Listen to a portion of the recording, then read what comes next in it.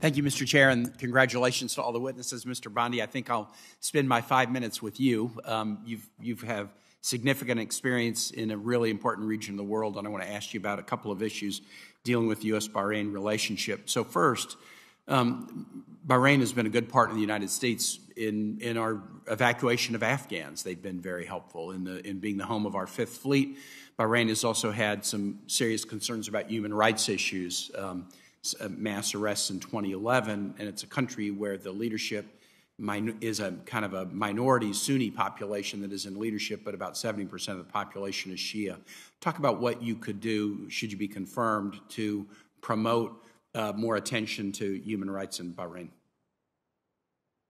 Senator, thank you very much for the question. Indeed, as you say, there has been traditionally a fair bit of friction and tension within the Kingdom of Bahrain between the various communities.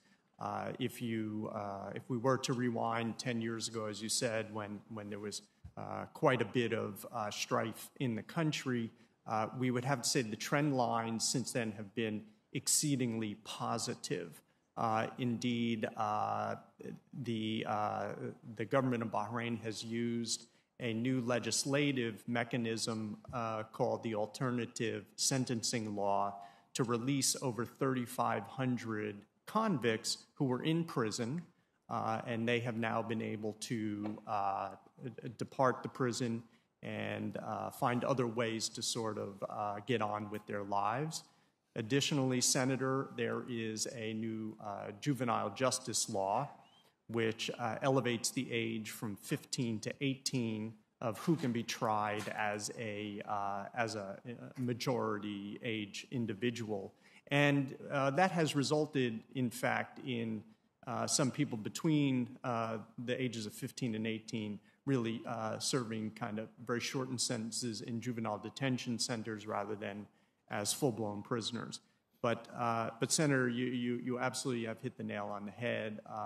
Promoting human rights is absolutely essential tenet of the administration's foreign policy. And if confirmed, I will seek to use several fora that we already have established, either through the strategic dialogue or in regular quarterly meetings between the embassy and an interministerial grouping in Manama, to continue to promote the values and the interests that we have with regard to human rights. Mr. Bondi, thank you for that. Switching to another topic, in the last couple of days, something positive happened. Foreign Minister Lapid of Israel visited Bahrain to open the Israeli embassy there. Very, very positive.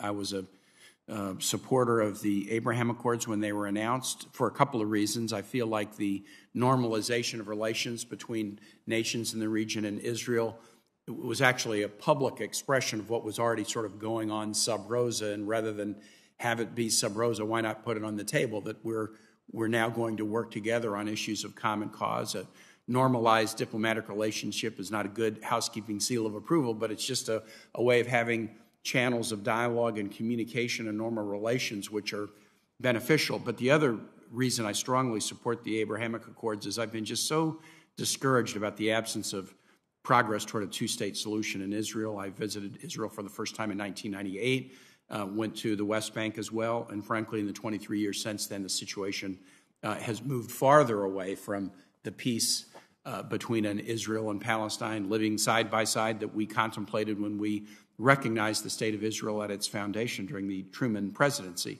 I view the Abrahamic Accords as giving nations in the region kind of skin in the game. Their populations want them to do things to promote a successful resolution and a Palestinian nation that lives peacefully side by side with Israel. You were the chargé at the UAE. UAE was one of the other nations that normalized relations with Israel in this way. What do you see as prospects of building upon the Abraham Accords to break the stalemate that's existed for so long and find a path forward to the peace that we've longed for decades? Thank you, Senator, for that very important question and for your comments on the situation. Indeed, the Abraham Accords they represent a strategic change for the region. And in fact, in my career, I also served in Jordan when Jordan made peace with Israel. So I view strengthening and expanding the relationship of two very good friends and allies, Bahrain and Israel, as a very important bookend to my own career with the Foreign Service. But I believe there's great potential for those two friends to build their relationship all the way across the spectrum, and I will devote my energy and creativity, if confirmed, to helping them to do exactly that, Senator. Mr. Chair, I yield back. Thank you, Senator